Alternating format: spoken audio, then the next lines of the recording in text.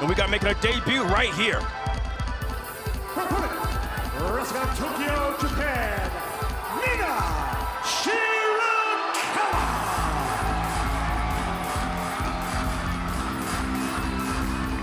And listen to the TD card come alive for Mina Shirakawa. Wow.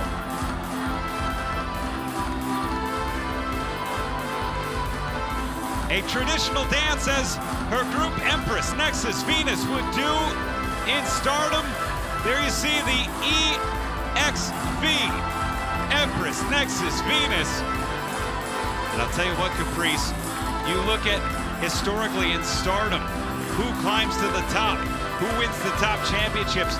They go along very similar paths as Mina Shirakawa has, who has won a number of championships, including the Artist of Stardom 6-Woman Championships, the Goddess of Stardom Tag Team Championships with Mariah May, someone who has been in AEW, a big star.